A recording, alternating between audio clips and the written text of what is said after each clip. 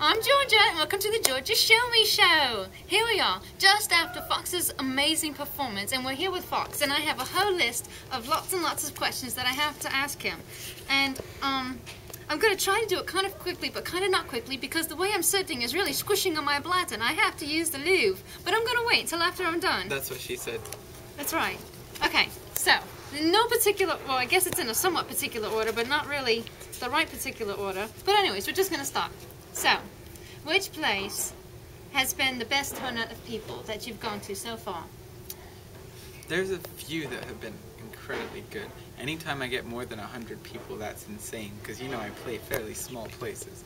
So I would say Hamilton, Ontario, Montgomery, Alabama, Boise, Idaho.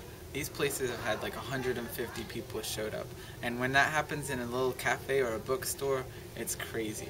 Generally speaking, I get around 50. Tonight was maybe a little short of average, but it was about average. But when I get over 100, it's insane. And then everyone complains, and they're like, why don't you book a bigger venue? And I'm like, I didn't know 150 people were coming. I have no idea. So people should start RSVPing, maybe. Yeah, well then it always says there's going to be 100 people, but sometimes that's actually 50, and sometimes they all come in and bring 2 friends, and it's like 200, so you just never know. So you hear that? People, check out the tour dates, because, you know, we're challenging you. Let's get past that number. Let's make all of his shows amazing shows. Seriously, we need to. You will not, like, be sorry that you went to this show. You're gonna be sorry you miss out on his shows. I promise you that. It's fun laughs, good music, and a good time. Now, on with the next questions. Which place has had the best financial turnout? The most CD sales I've ever had, the record is currently held by Boise, Idaho. Second is Indianapolis, and third is Montgomery, Alabama. But again, anytime I get more than 30, that's a really good night for me. And sometimes, you know, the CD sales aren't great, but some little old lady will come over and stick $100 in my back pocket, and you know, so sometimes crazy stuff like that happens. Or like last night in Monroe, some girl came into the show and hands me a piece of paper and walks out. And I was like, okay. So after the show, I look at the piece of paper, and it's a booking for a motel room at La Quinta, which is kind of expensive, and it's not some, I mean, I sleep in my car, so any motel room is better than the car, but this was a pretty fancy one, and I was like, well, that's pretty cool. So you just never know what's going to happen. But generally speaking, I get by off of the shows. It's not bad. So last night you stayed at the La Quinta, which is the reasoning for you getting 11 hours of sleep. It's the only time I've actually slept in a bed in the last 9 days. So I slept for 11 hours to make up for all the nights of 2 hours in the car. See, now it all makes sense. Yes. Okay. So, in your travels, where was the best food out of all the places you've been to?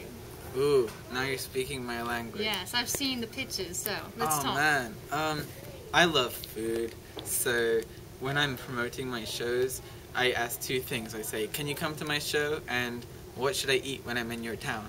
And it actually is a good marketing method, because then everyone is like, we're not going to go to the show. Then they're like, but we know some good food. And then they respond about the food, and next thing you know, we're like chatting back and forth, and they're like, well, guess we should check out the music. And they click on it, and they're like, well, it's not that bad. Maybe I'll come check it out. So it actually helps me in 2 ways, because it gets people interested, but it also gets me really good food tips.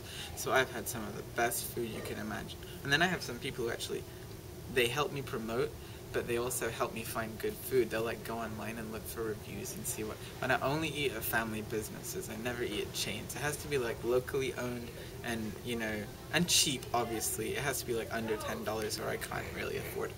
So I would say my favorite food is Chicago. In terms of big cities, Chicago beats all the other big cities out. And then in terms of small cities, well, places like Jackson, Mississippi, and Buffalo, New York, where I record, best pizza ever. And they have some other great food like Polish stuff, and Wisconsin in general has amazing food. But you would never want to live in Wisconsin, because you would end up being like 600 pounds, because it's all like dripping with butter. Everything they make, they put gobs and gobs of butter on it, but it makes it taste very good. And then the best Mexican food I've ever had is in San Diego, because it's right by the border, so all the Mexicans like come across the border and open little taco trucks just like they do in Mexico. So it's like you're actually eating what the Mexicans eat, like more than anywhere else, and it's phenomenal. So I would say, yeah, San Diego, Chicago, Buffalo, and there's good stuff everywhere. But I love the food in England too, and I miss it.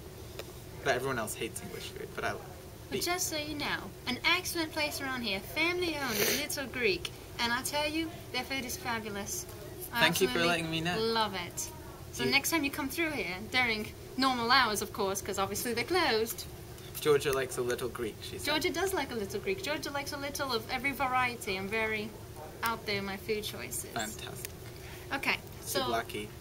Attention, Books A Million shoppers. The time is now 11 p.m. and your Alexandria Books A Million is now closed. Please bring all of your final purchases to the cafe to check out. Thank you. Thank you. Okay, so let's just get through this. So, out of all the places That's what she said. you've been through, right? What place would you like to really settle down in? If you could choose any of the places at all, if you had that opportunity. I like traveling. I never get old. I can't imagine ever wanting to stay in one place for too long. But I guess if I had to live somewhere, it would probably be the Mediterranean. I love it down there. It's beautiful and the food is fantastic. If I had to live somewhere in the U.S., oh, it's hard. San Francisco is the most physically beautiful, or Seattle. But then I like the people in the South and the Midwest the best. They're the friendliest. And then, so everywhere has its merits. But definitely I like that whole Italy and Spain and Greece. That part of the world is amazing. Excellent. And I miss England. Now, I was flipping through your CD, the one that I purchased. It's the newest one you've done. And I noticed all the pictures, and it really made me feel good, because I felt like I went along on that journey with you. Do your other CDs also have all those little pictures in there? My CDs have tons of pictures and they have all the lyrics for the songs. But I really try to go all out on the booklets. But the new one, because of the theme, is the road. So it has a lot of pictures from the road. Whereas the second one has more kind of studio pictures. And the first one has just a bunch of different stuff. Because it was like my whole life up to that point, 26 years. So it has all kinds of different stuff I've done in places I've been. Whereas the new CD, the pictures are all like kind of stories from the last tour, like all the highlights and bits and pieces and stuff. So I put a lot of like animals from people I stayed with, like little pets. I like taking pictures of pets because they're so cute, and little things I ate along the way, or sunsets, or I'm driving, I hold up the camera while I'm driving. Don't tell the cops I said this, but I hold up the camera while I'm driving, take a picture. There's no cops. Okay, if you're a cop and you're watching, I was kidding. Like, I've never even touched a cell phone while driving. Who would do that? Who would do such a terrible thing? Onward. I did notice the lyrics inside the CD cover, and I love that because I'm a big person who goes to the lyrics.com You're not things. that big. You're fairly slender, actually. I know, but you didn't see me like years ago. No, I'm just joking. I've always been slender. But anyway. I enjoyed that because I do look at the lyrics on the computer, and if they're not available, I sit and listen to the songs like a million times to write the lyrics down myself. So that was one thing. Thank you for doing, because I really enjoy that. And my favorite song, the lyrics are there, and I was reading it while you're singing it. I like that. So thank you again. I wrote that when you dumped me for him. I know. I did. I dumped him. I'm sorry.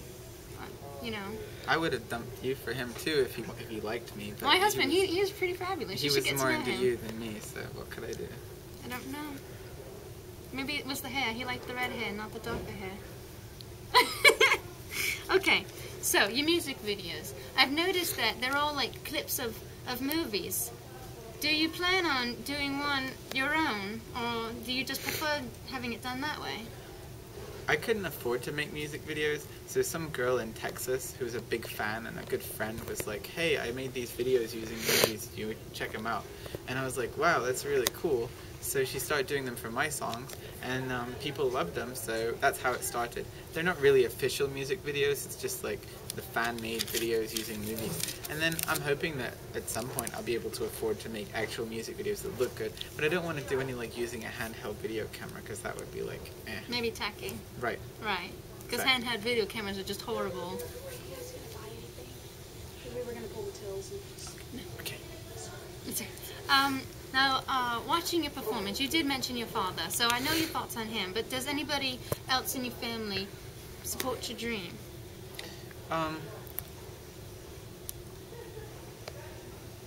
To be completely honest with you, Yes, please.